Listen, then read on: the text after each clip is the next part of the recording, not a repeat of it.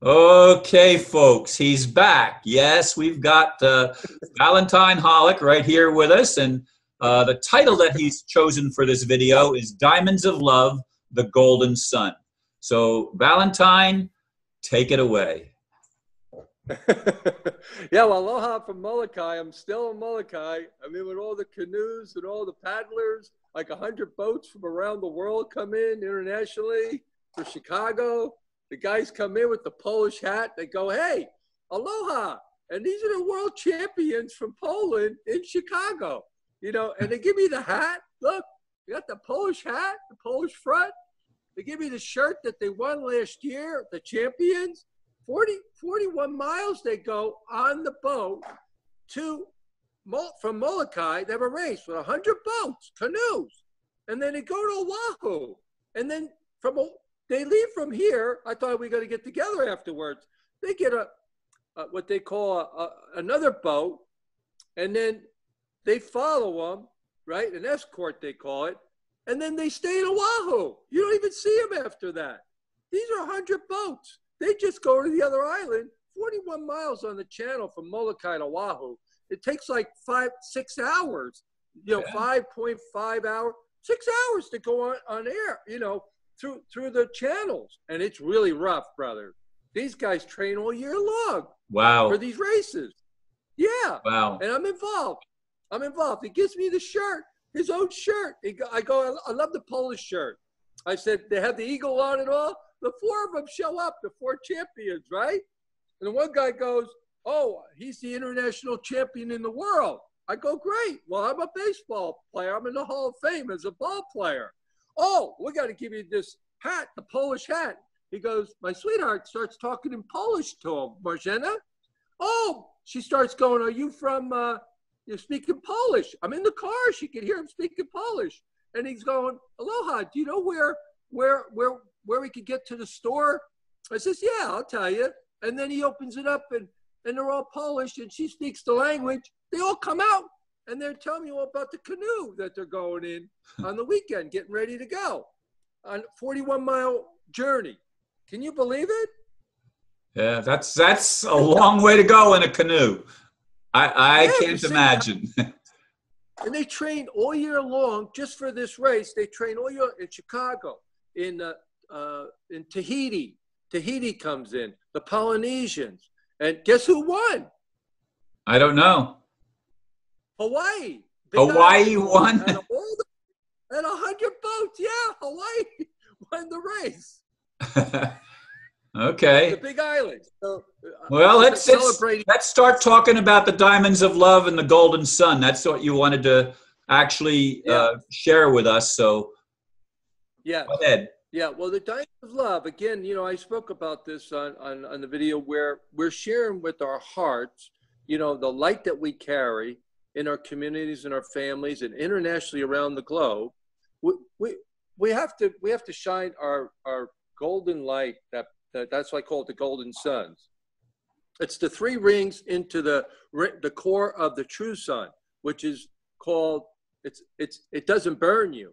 It's an experience in Northern California where it's a light. It's like God's light over you. It surrounds you in where you're glowing. You glow with this light that we come from heaven. And I experienced it. And that's why I said the Golden Suns. Yeah, I've actually heard of people that actually emanate a light that you can physically see. And I don't know, I probably mentioned it on some of my videos, but one night I had an experience where the whole room, it's the middle of the night, and the whole room became illuminated. And I mean, it was the presence of God in the room. Yes. Yes. And I'm glad you brought that up.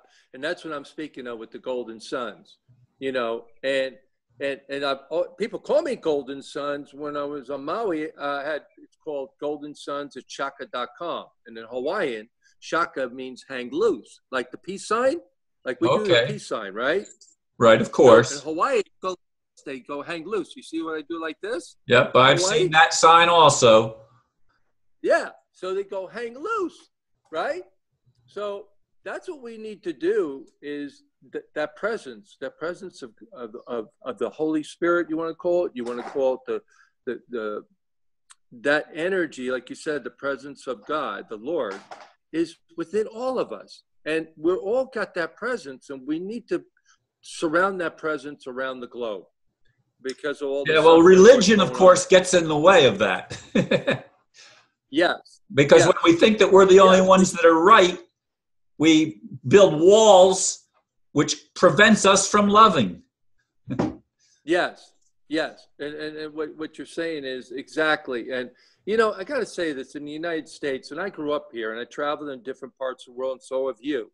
But we're like 300 years young.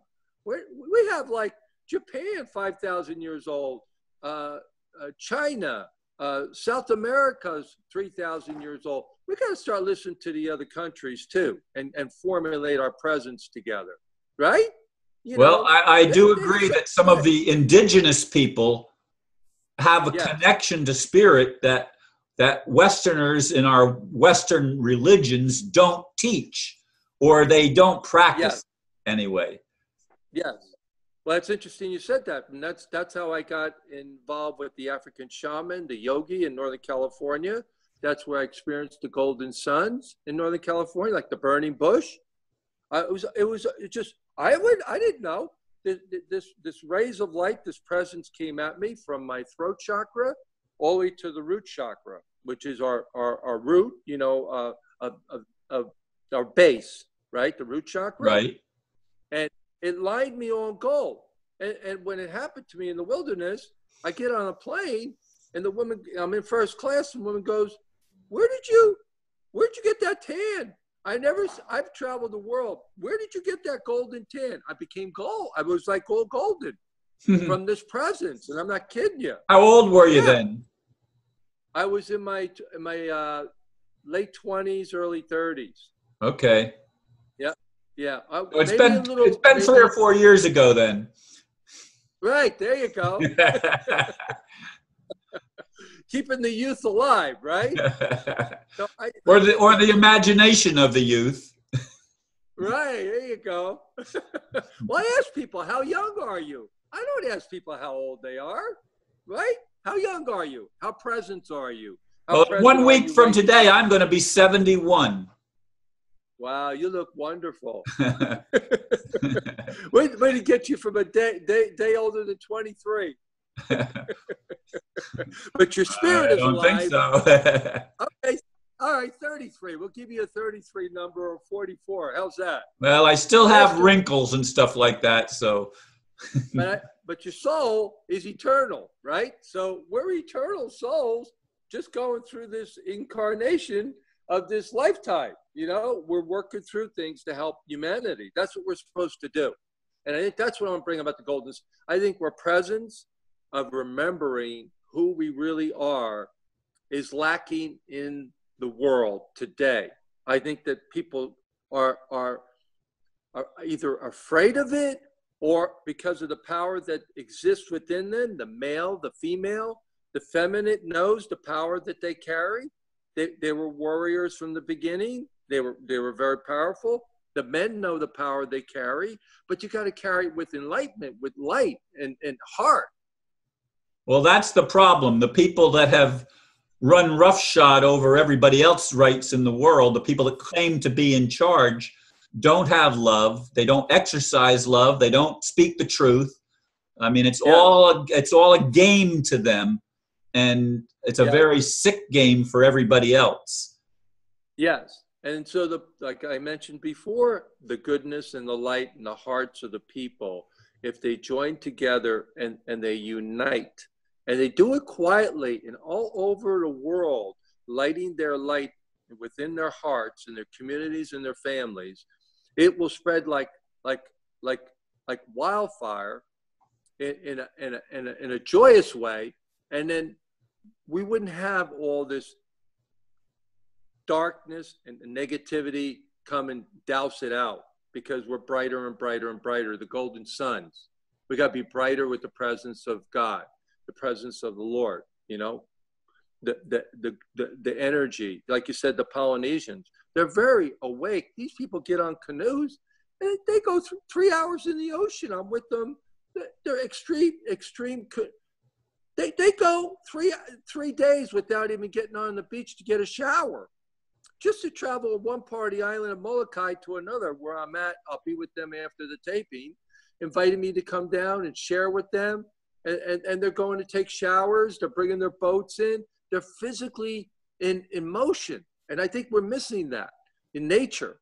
I mean, of all places, could you imagine being on the sea for 3 days just to travel on Molokai or another part of the world in the Polynesian? That's their trip, just to go and with an escort boat to make sure, because the channels are very, very rough.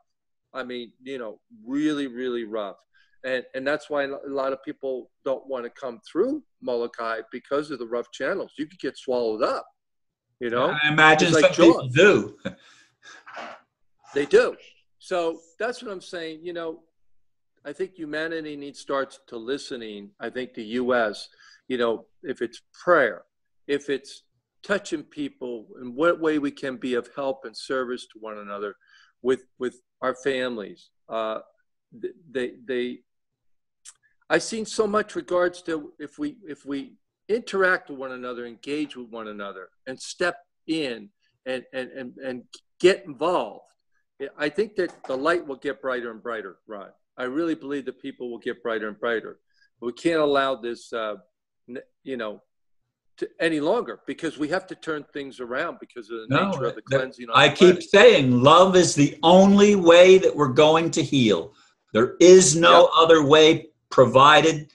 And as long as we're building walls and going on the ego trip of thinking that our religion, our point of view, is the unique one, and it's the only right one, and everybody else is going to hell, as long as we have that attitude, we're defeating the very calling of the Holy Spirit within us. Yes. And I'm glad you said that with the Holy Spirit, because the Father, Son, and the Holy Spirit, when people are touched by that divine light, you'll never be the same. You'll never be the same. Like you said, you're on a mission. You want to make sure to bring heaven on earth. And I believe that people that want to bring heaven on earth, it takes a lot of work and a lot of dedication.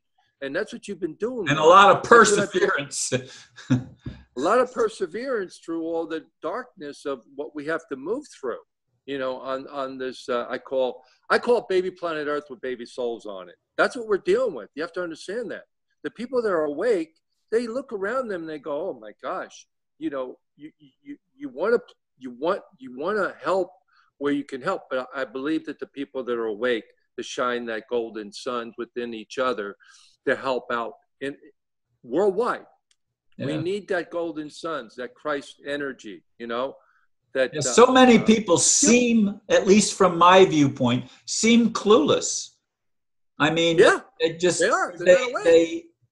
are totally caught up in the discordant music and the TV, and even the internet has a lot of trash on it. At least it has some truth. There's a lot of trash mixed in.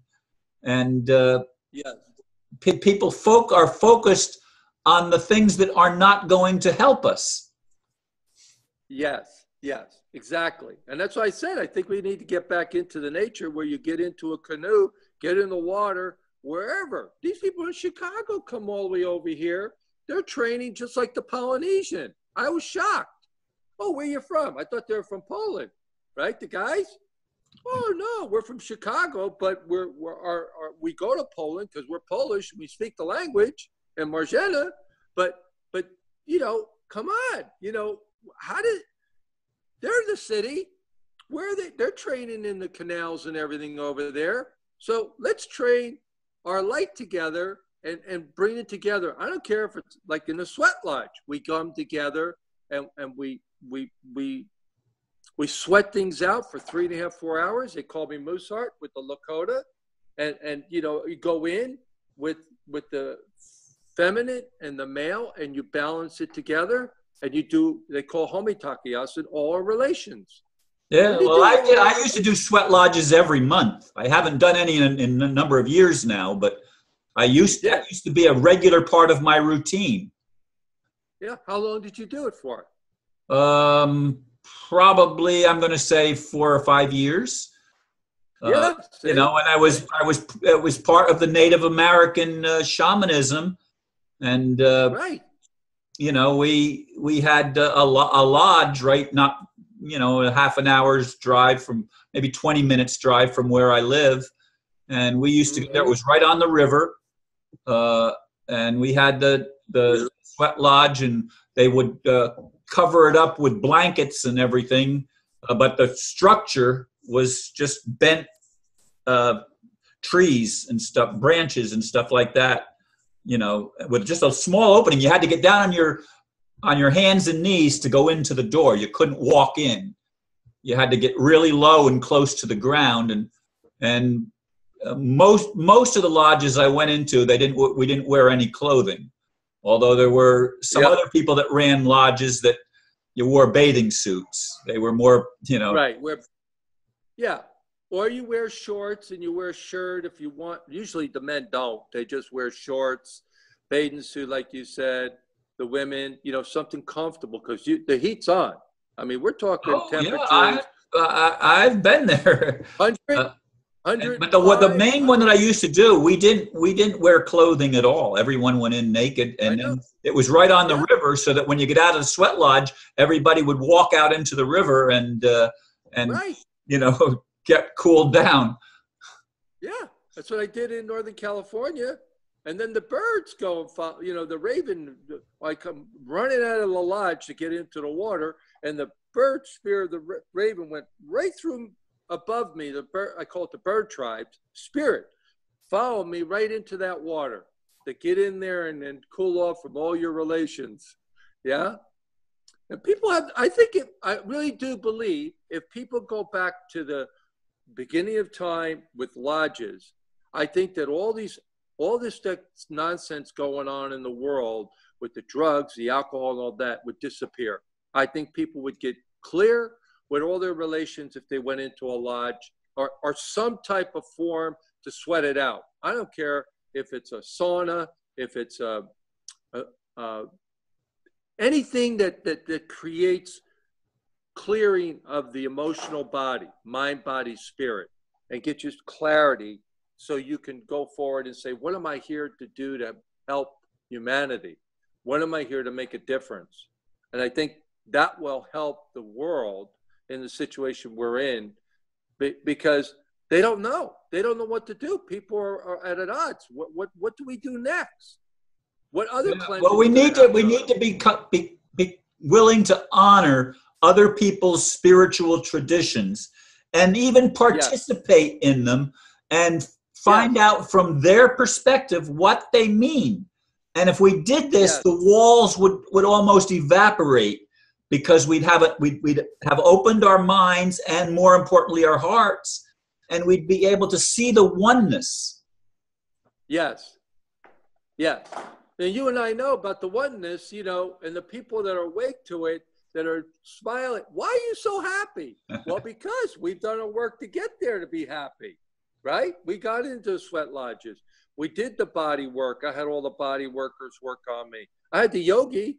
When from being from New York, Jersey, he went and stepped on my stomach.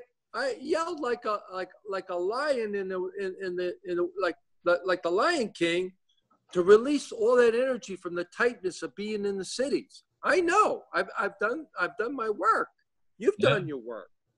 You know, we know what it takes to get there, and that's what we're hoping that the others will come along and the elders, the ancestors, and the ones that done the work can help these other souls on the planet. Right? Yeah. Well, there is. The potential for a massive awakening is happening. I don't know what it's going to take. There needs to be something major that triggers humanity with a jolt to wake us up. And yes, I don't know exactly how that's going to happen, but something like that needs to occur. Yes.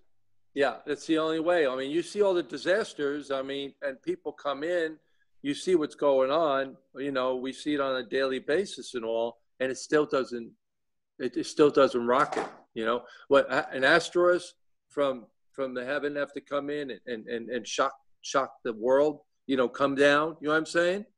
Yeah, or the Yellowstone, you know, blows up. Yeah, you know. I don't know. That's a caldera that's waiting to explode. It's been a long, long, long time since it exploded, but it has happened in our more distant history. Well, I like to get together and talk about, you know, I think we should have a happiness channel, a good news channel. We wanted to do it on a television station. They said, "Oh no, we want to bring good news to the world. Let's get a good news channel. Like, let's go live with good news today." You know what I mean? The people that run things don't want good news. They want to keep the fear quotient running high. Yeah. Somehow feed off of it. Feed off it. So I think we undo it by bringing a happiness channel, you know, like a golden retriever, you know, wagging the tail, maybe.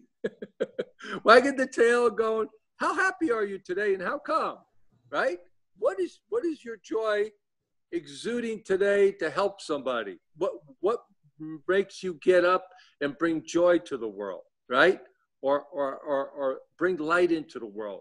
Maybe we need to get our own channels together and get the station and you know, and radio. People that have done their work, we need to bring that golden suns, that presence of God within each one of us.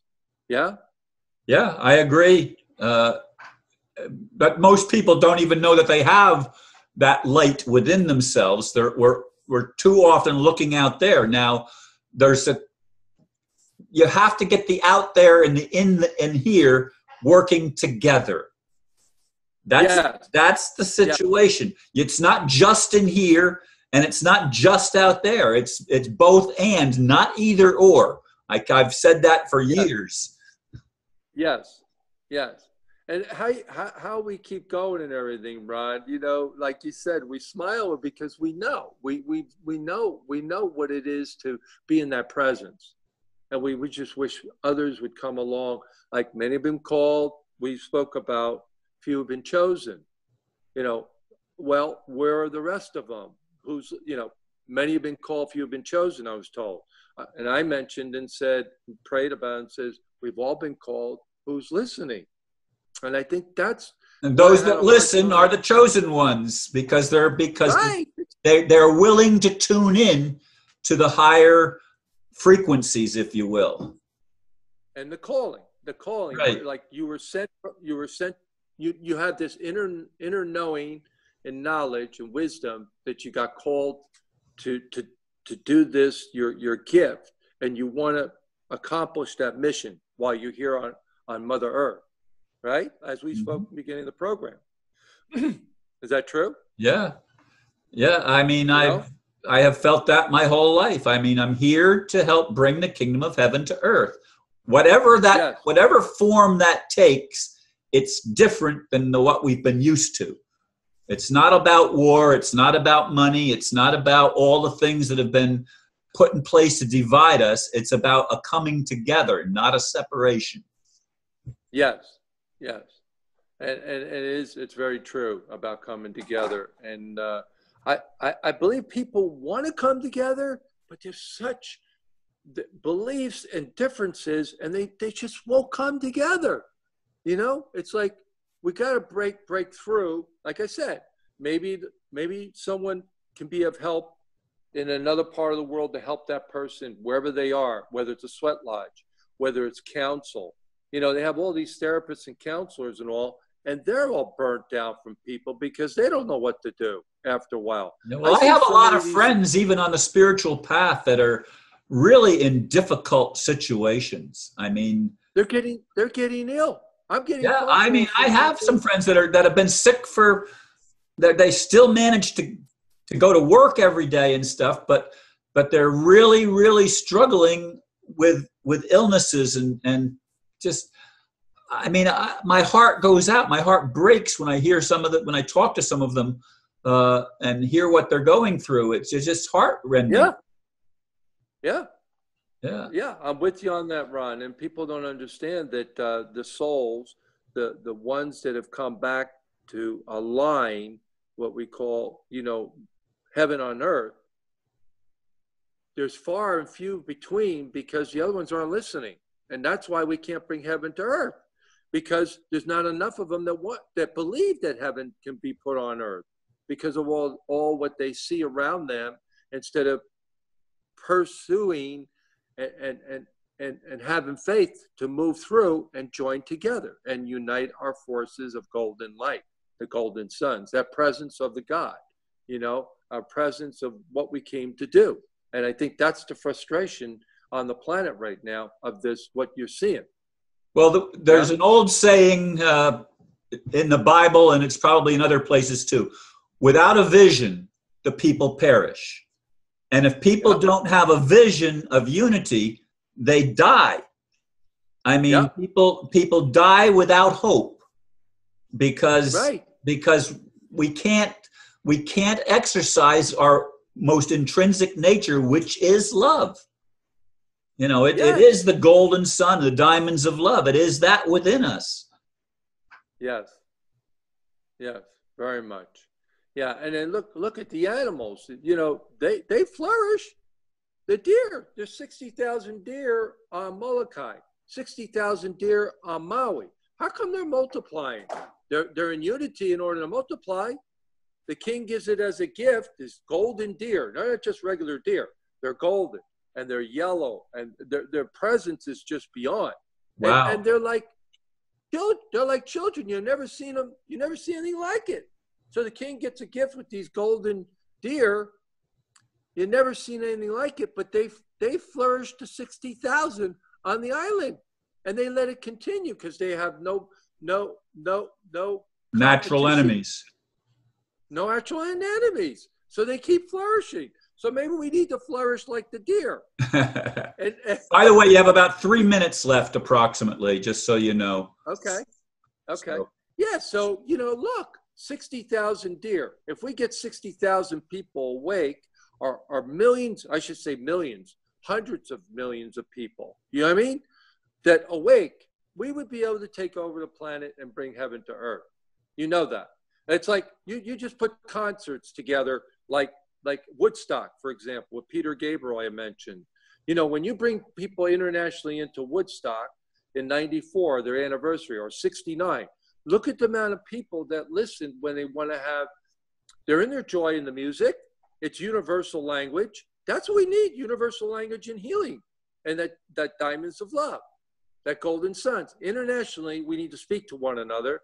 And people ask me to do a song about the diamonds of love lyrically, and a book and a movie about the title itself, because they know something about that presence. There's something about it that speaks to them.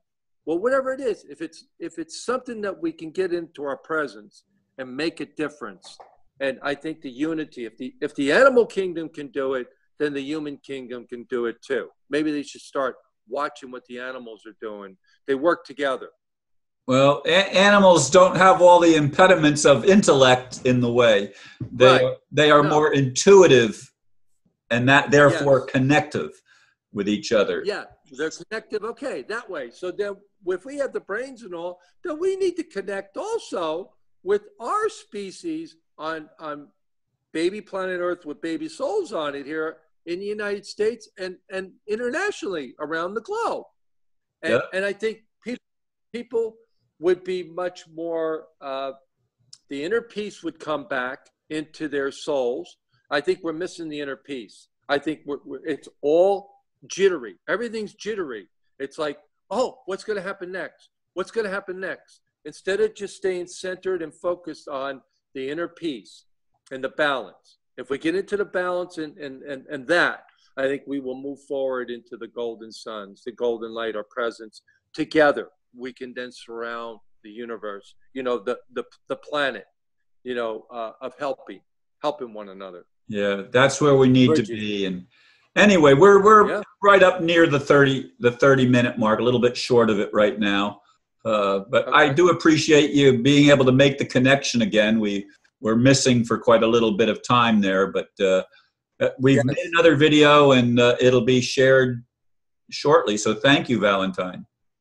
Wonderful, wonderful, Ron. Yeah, and it's always wonderful to talk to you. And like I said, I'm still in Molokai and taking in the presence of all the beauty. That's what I mean. People see beauty around the world, and then they want leave the beauty alone. Don't go and have to buy this and try to build things up. Leave it the way it is. Let people enjoy the presence of that golden light of that waterway that they have for the people on the island, the mountain. Leave it alone. Just leave things be. You know? Yeah. Yeah. Okay. That's Well, what I thank you very much, and right. namaste, my friend. Yeah. Yeah. And golden suns and the golden light to you ahead, brother. And rainbows to the heart to everyone. The golden roses ahead. Thank you.